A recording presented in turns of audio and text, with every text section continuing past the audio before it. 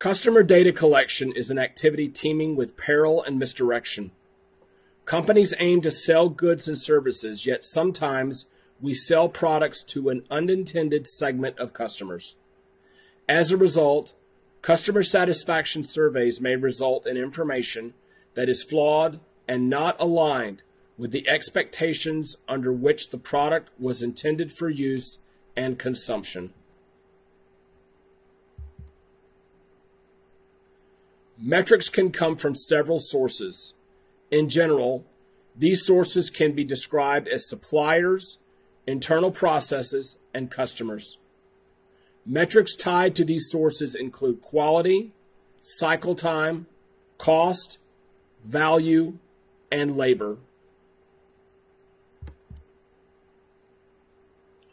Garvin and Besterfield, two luminaries in Six Sigma, suggested 9 dimensions of quality measurement.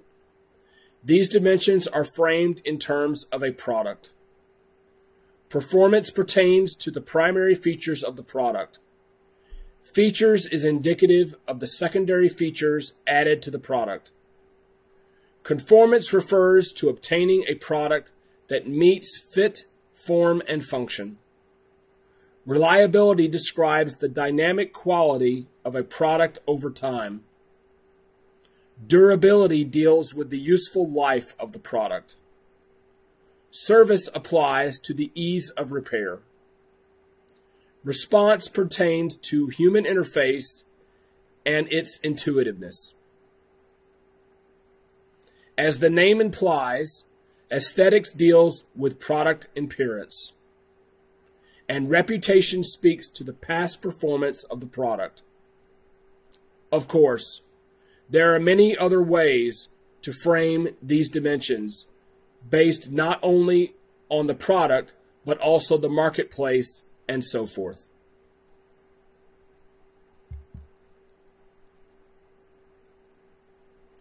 Secondary or consequential metrics are derived from the primary metrics. Some examples of these metrics include defects per unit, defects per million opportunities, average age, number of defects per length, scrap, and rework dollars.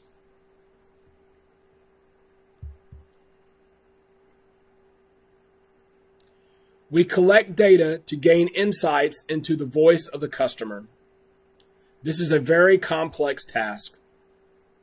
When collecting data for customers, it helps to consider the levels where customers impact the business: business level, operations level, and process level.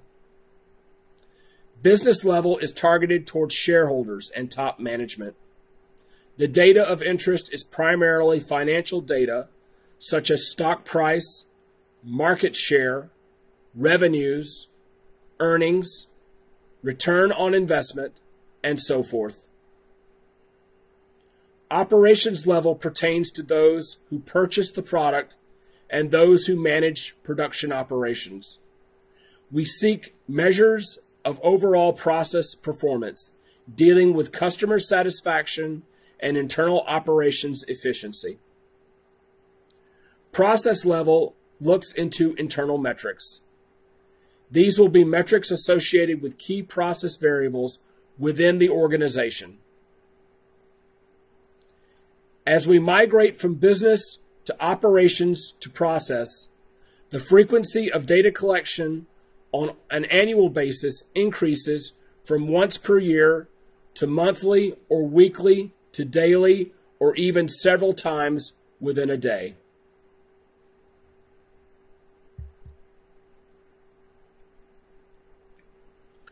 From an internal perspective, the voice of the customer manifests itself through surveys pertaining to the employees' perceptions of the company, quality efforts, needed improvements, projects that were seen as less than value added yet worth doing, and the many facets of job satisfaction.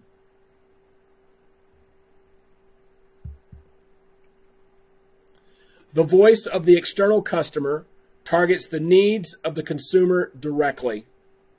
Maintaining contact with your customer is very important. Some companies see complaints as the primary means to listening to the customer. Indeed, complaints are important, but there are many other ways to glean useful and pertinent information from our customer. The common methods include customer visits, service engineer feedback, and an array of different types of customer surveys.